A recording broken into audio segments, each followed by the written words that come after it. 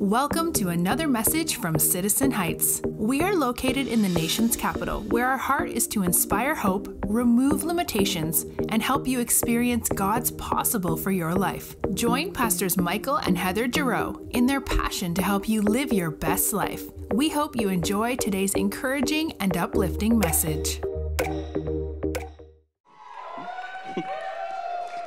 You guys look great this morning. I love you too, Chasen. Love you guys. You guys are great. How are we doing this morning? Good? Excited to be in the house of the Lord on a Sunday? Yeah, me too. I got to get to the top of the notes. All right, well, good morning. If you don't know my face already, my name is Caden. I am blessed to be a part of the church for my whole life, not that it was really my choice. My parents have been pastoring the church for since it was planted, I guess, and it's been amazing to grow up in such an encouraging church, such a fun church. But we are going to continue our series with the Are We There Yet? The summer series, the journey of life, transformation, revelation, and mission. You guys ready? Yeah. All right, this is our 5th installment, and the title of the message is The Journey of Life Transformation, Revelation, and Mission. Who's been liking the series so far? Awesome. All right, well, our text today is going to be found in Acts 9, chapter 9, verses 1 through 9. And I want to invite you to turn with me in your Bible. If you brought it, you're an OG, respect. You get a special place in heaven for bringing a paper Bible. But for the rest of us, me included most of the time, open up your phone or the Citizen Heights app. It'll have a Bible app in the Citizen Heights app so you can, follow along, make it really easy. But while you find Acts 9, I want to just take a minute and honor some special, important people in my life. My parents, I don't think they're in here. Probably not. They might have snuck in. I don't know. But they've really, they've pastored this church. They've led the congregation, this little family that we have. But then at the same time, they've also raised me and 3 other crazy boys. So they've poured a lot into me, and it's really built me up into who I am today. And I'm just really thankful for our pastors. They're amazing. And then I also just want to thank the church. This is the place I grew up in, like I said, and it's been an honor to go from a child to a friend for a lot of you, and now hopefully today someone sharing an encouraging word with you. And also, I remember when we were a tiny little church in Capitol Hill on a rented space with Guyana next to, what was it, American, that theater? Is that AU? Yeah. And there's some OGs in here today. Shout out Nick Nickerson. I think he's in here. OG. Are we there yet? And this is the question that we've been asking for the last 5 weeks during the summer. Are we there yet? Do you remember your first road trip? I remember, so that little graphic right there, that's where I've lived for the last 2 years. And I road tripped out of there recently. I lived in Arizona. And it's really road trips are kind of the worst in my opinion. But traveling around and making fun memories over the summer is great, but how many of us know that it's not all nostalgia, right? There's wrong turns, there's bad GPS directions, there's, fights in the back seat with all your brothers over goldfish or whatever. But are we there yet? And you see, the Bible is full of accounts of God showing up for his people on the road, God doing significant things and staying true to his promises. And this summer, we've been asking that question, are we there yet, while we journey along those roads? And this morning, I want to take just a few minutes and talk about Saul on the road to Damascus, all right? So this is Saul's conversion from Saul to Paul. A lot of people know who Paul is. I'm sure a lot of you do. But really, who is Saul? And that's what we're going to discover today. Anyone on that road with me? Anyone with me? Awesome. All right, well, let's get right to it. Acts 9, verses 1 through 9. Meanwhile, Saul was still breathing out murderous threats against the Lord's disciples. He went to the high priest and asked him for letters to the synagogues in Damascus, so if he found any who belonged to the way, whether men or women, he might take them as prisoners to Jerusalem. As he neared Damascus on his journey, suddenly a light from heaven flashed around him. He fell to the ground and heard a voice say to him, "Saul, Saul, why do you persecute me?" "Who are you, Lord?" Saul asked. "I am Jesus, whom you are persecuting," he replied. "Now get up and go into the city, and you will be told what you must do." The men traveling with Saul stood there speechless. They heard the sound, but did not see anyone. Saul got up from the ground, but when he opened his eyes, he could see nothing. So they led him by the hand into Damascus, and for 3 days he was blind and did not eat or drink. Let's pray. God, I thank you so much for today. God, I thank you for this message. I just pray that you'd open our hearts, you'd open our ears, open our minds to listen, to receive what you have, God. And I just pray for all the people in here, watching online, or in the room as well, God, that you would just move, God, that the words would fall in our hearts. And we give this time to you. In your name I pray. Amen. All right, so we just read Acts chapter 9, the story of Saul's conversion on the road to Damascus. And I think, when you read any portion of Scripture, you need to get context, right? Historical, biblical context to understand what's happening. And this passage of the book of Acts is actually really monumental, not just in biblical history, but also in human history, really. We're talking about Paul here. Well, Saul before he's Paul, but Paul wrote 13 of the New Testament books. He established basically all the theology that we practice and that we believe today. And he's the one that said, "Follow me as I follow Christ." So really a main pivotal character in the Bible. But who is Saul? We know who Paul is, or maybe we've heard of Paul, but who's Saul? Because Saul isn't Paul, because Paul's the good guy, Saul's the bad guy. So who is he? And honestly, at this point, he's a lot of things. Saul is a part of the Sanhedrin, which is basically like the elite, the very powerful, educated, religious officials of the time that enforced Jewish law in a very demanding, in a very excluding way most of the time. He was a born Jew, which means he could speak the language Hebrew that all the common people spoke, but he was educated in Rome and also spoke Latin, Greek, and probably a bunch of other languages. So basically, Saul is from DC, right? Like, he's educated, he's got clout, like, people respect him. I'm not comparing anyone here to Saul, the murderer, but anyway. But he's respected, he's educated, he speaks all these languages, he has the people's respect, but he also has their fear because he's part of the Sanhedrin. The Sanhedrin went around and basically judged people and told them what if they were in right standing with God or not. And we actually find out in the chapter before Acts 9, in Acts 8:3, I think they're going to put it on the screen, that he's the sole persecutor of the church at this time and where we're reading. So Acts 8:3 tells us, Saul began to destroy the church. Going from house to house, he dragged off both men and women and put them in prison. See, like all other Pharisees, Saul is committed to the idea that tradition and the law that went before them, before Jesus, was still the way of doing things. So anything that challenged that, anything that aimed to change it, he hated. And in this day, every Christian has heard of Saul, right? They all fear him. And this story picks up when all the Christians in Jerusalem fear for their life, so they flee Jerusalem. Jerusalem, this is the place that Christians fought for. This is the promised land. And it got so bad in Jerusalem that they fled.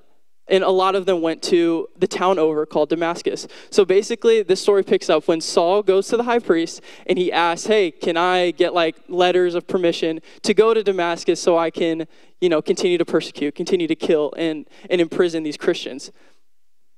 And that's where this picks up. So let's go back to the intro in Acts 9:1, because I think God wants to show us something here. All right, ready? Meanwhile, Saul was still breathing out murderous threats against the Lord's disciples.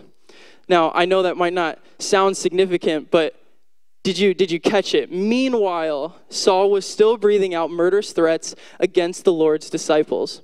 So Saul is doing some stupid Saul things, right? He's getting close to Damascus. Meanwhile, he's on a journey to kill and imprison more Christians. Meanwhile, Saul's on the road that goes nowhere, doing the devil's work, being a deceitful, destroying, dangerous, dysfunctional man. But in the meanwhile of all that, God still shows up on his path. Isn't that incredible? In the meanwhile, God shows up on the road where he's not invited. And not only is he not invited, he's actually hated. He's not wanted. He's not welcome. But God doesn't show up there because he's welcome. He shows up there because there's a life he's been watching, a man he's been calling, and a destiny he wants to reveal. And it's the same with us. While we were in our meanwhiles, right? While we're stuck in our same downward spirals, while we were doing what we've been doing on a same path that we've been on, God's going to show up. He's going to show up. So let's go back to that passage, Acts 9, and we're going to skip to verse 3. And it says, "As he neared Damascus on his journey, suddenly a light from heaven flashed around him. He fell to the ground and heard a voice say to him, 'Saul, Saul, why do you persecute me?' 'Who are you, Lord?' Saul asked." Isn't that cool that he acknowledges the Lord before he even knows him? I thought that was cool. "I am Jesus whom you are persecuting," he replied. "Now get up and go into the city, and you will be told what you must do." We're going to stop there. And as I was reading this portion of the scripture, it really began to excite me and encourage me, because while Saul was still being Saul, God was still being God. It's so awesome. And isn't that comforting to know that in my worst moments, in the meanwhiles of my worst decision, even if I'm still going to the place, I still have the same mission that I assigned to myself, he's going to show up no matter what. The Lord is still orchestrating. I'm here to tell you guys, the Lord's still orchestrating. He's still planning. He still has a purpose for you. He still is positioning you no matter what. And I feel like there's some people in the room today that really need to hear this, that God is not done with you yet. No, you might have found yourself on an unexpected road. You might feel like you're on a detour. You might feel like you're driving so fast the wrong way that God's disappearing in that rearview mirror. But he's there. He's still there, and he's still going to show up. And this is the promise of the roads that we frequent in life, which is pretty incredible, that God is faithful when I'm not. And he will never leave me or forsake me. And Saul gets one visit, and that changes everything. One visit, and that's all he needs. Saul gets a vision. He experiences revelation. He gets a transformation. He's transformed by that experience, and because of that, it leads to a new God-inspired mission. And have you ever felt like that? Like something changes, something you experience just changes the mission that you're on so much. Because I had one of those moments recently, just kind of a funny story. So we have a dog, our family dog. His name is Whiskey. And he's a Hungarian Vizsla. He's very energetic. I think he's been out on stage before. Some of you might have seen him. He's very energetic. He's very athletic, very crazy, and he's fun. But the caveat is that he needs an absurd amount of exercise to be happy, basically. So as any good dog owner does, every day I get home and I, take him on a walk. Number one, because I don't want him to terrorize me all night. And number two, I actually do enjoy those walks. A lot of dog owners kind of complain about giving their dogs a walk, but it's nice. We go in the woods, he runs around, I get cardio in, I kind of just put a podcast in and just kind of get outside and away from everybody. But this particular day, the podcast is going, the birds are chirping, the dog's got the smile on his face, he's running around.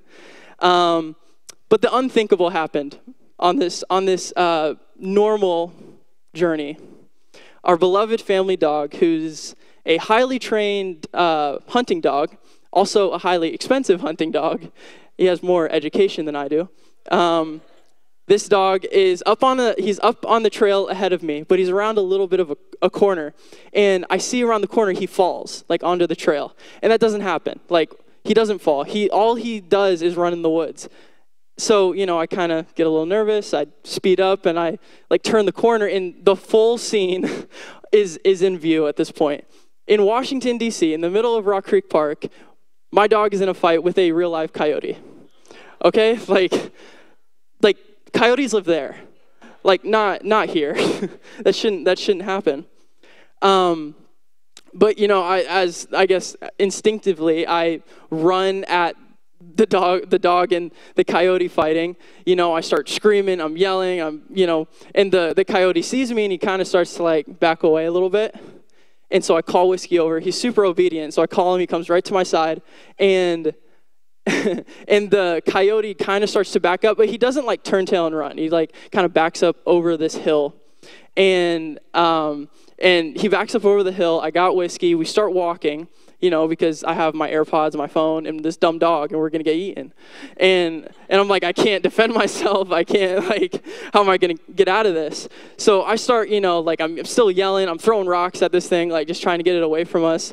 And we start walking, and this thing is following us.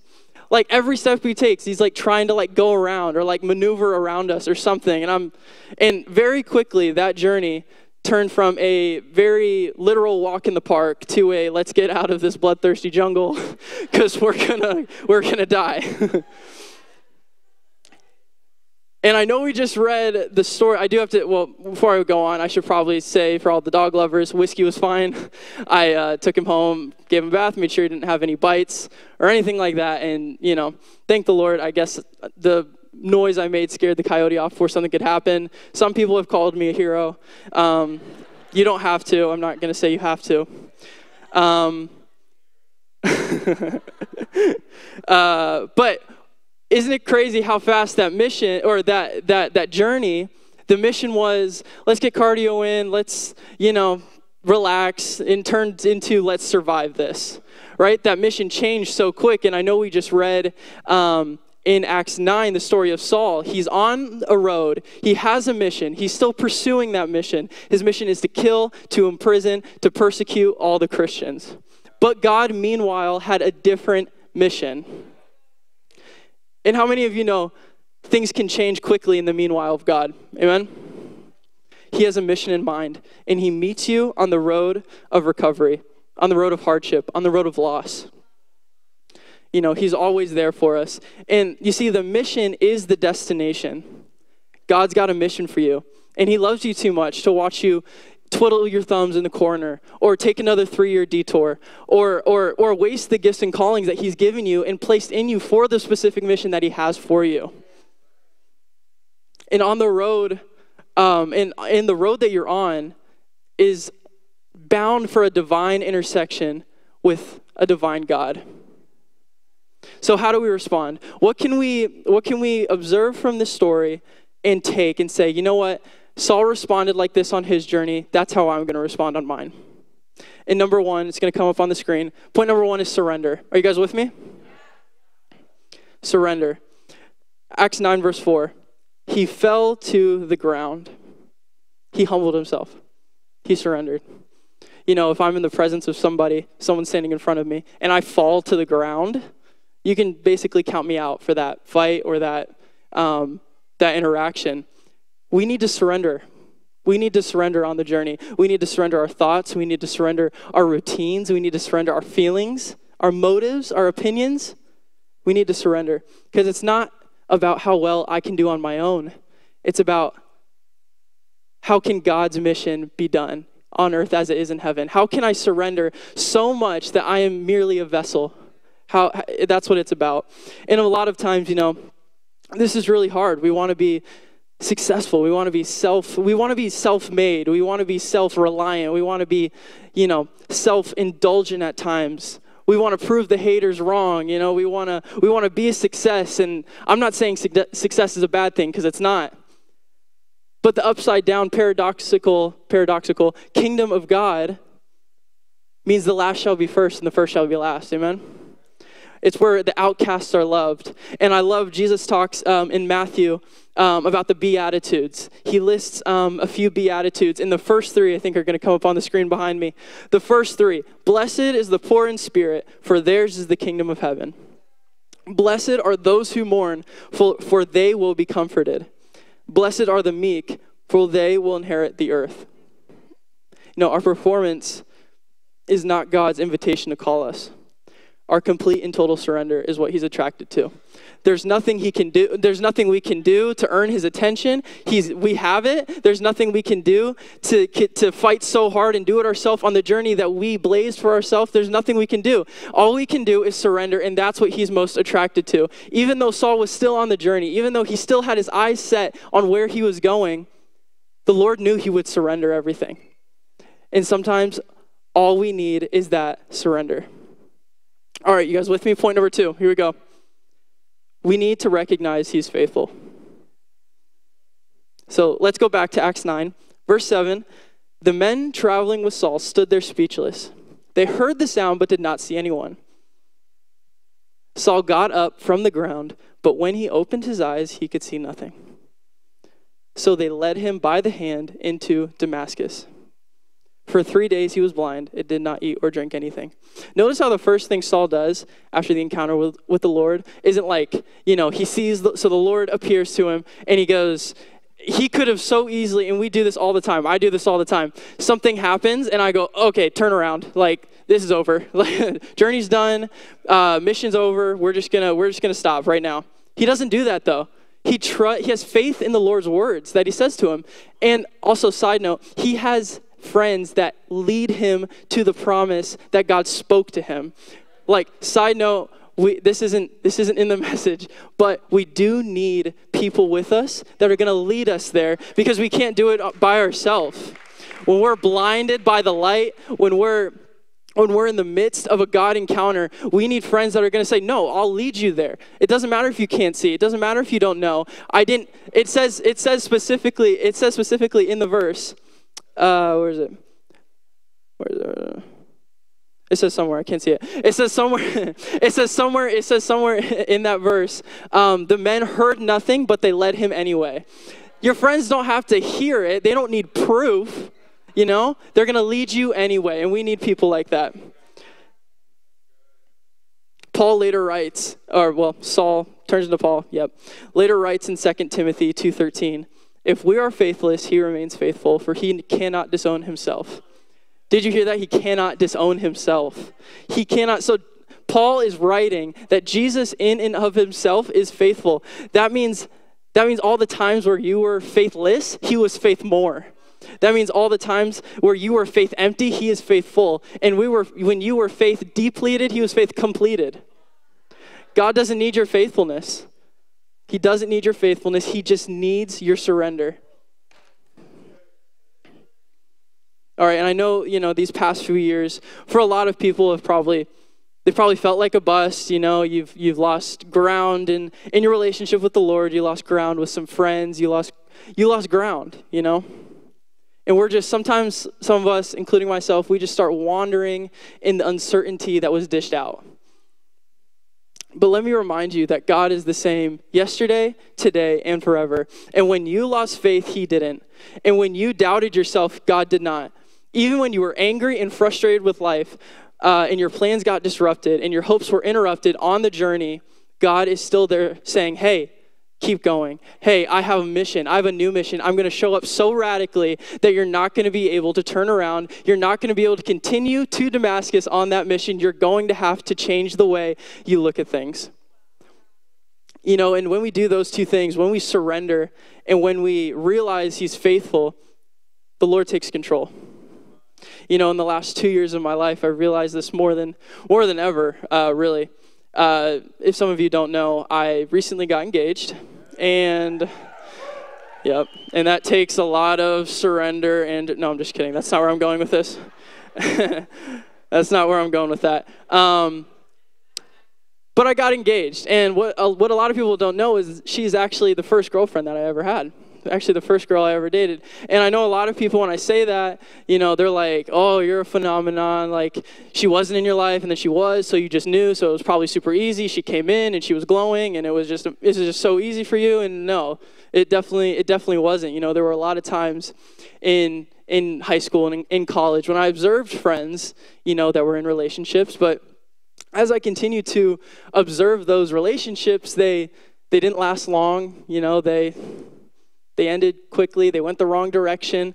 So I really just made a resolve. And I said to the Lord, I said, you know what? My whole life is surrendered to you. This particular part is difficult, but I'm going to surrender it fully to you. So you just make it happen. Like, bring me to my wife or bring my wife to me, And a lot of you know my story, but I was radically positioned to meet her, going to a Bible college across the country that I didn't know I was going to attend until 4 days before I left.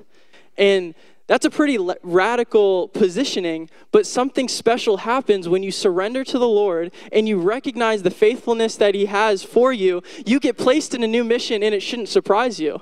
You get placed in a new position, and it shouldn't surprise you.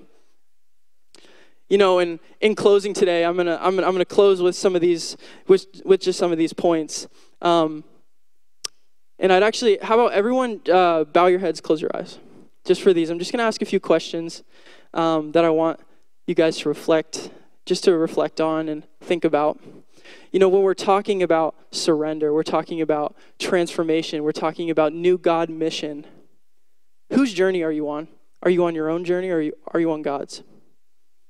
Are you allowing yourself to be divinely positioned, or are you rebelling at every turn? When God showed up in Saul's path, he didn't rebel, he surrendered. Do you know that it's never too late for God? If God can rescue Saul, the murderer, the persecutor, the anti-everything that Jesus and his disciples were trying to do, if he can rescue Saul, it's never too late for you. Do you understand that he's not done with you? Do you know that God loves you no matter what, and he's always been there for you? When you were still on that same road, going to the same place with the same mission in mind, when you were still on that road, he always had a plan and a purpose for you. So continuing with our heads bowed, our eyes closed, I want to pray for two kinds of people today. We're going to wrap this up. First group of people, you need to respond to this message. You're saying, I identify with at least one of those questions, and I've been doing it on my own for a while. It just hasn't been working out. I've tried things. I've stayed on that path, no matter the resistance, no matter the signs. I've stayed on that path, but that can come to an end today. The surrender is here today. God's faithfulness is on you. It's all over. It's all over. And he's just asking you to surrender. So I want everyone to repeat this prayer after me. We're all going to do it nice and loud and together. Say, Jesus, I thank you for who you are. I thank you that you are faithful. And your faithfulness strengthens us in times of difficulty. I pray that during the journey of life, you would help me to surrender and remind me of just how faithful you are. Awesome. Second group of people, you're saying, who is this Jesus? Is he really this faithful? Maybe you've never experienced a faithfulness like that. Maybe you've never walked with that certainty that someone's going to show up. A God encounter is right here, guys. A God encounter is right here, and nothing short of a God encounter is going to do on this journey. So I'm going to count to three, and I'm going to count to three, and I want everyone still heads bowed, eyes closed. If you want to make that decision, you just slip your hand up really quick. 1. Right now God is tugging at your heart. 2. The Bible says that, behold, I stand at the door and knock, and if anyone hears my voice and opens the door, I will come in him. 1, 2, 3. So if that's you today, just slip your hand up really quick just so I can see it. And you're just saying, you're not committing to a religion, you're not committing to anything else. You're just saying, God, I surrender. I surrender on the journey. I've been doing it my own way, but I can't do it like that any longer. Thank you. Thank you. Great. Everyone repeat after me. Jesus, I need you in my life. I believe that you died on that cross and rose again for me. So I invite you into my heart. I accept you as my Lord and Savior. Be the leader of my life. In Jesus' name, amen. Come on, can we give it up for all those people?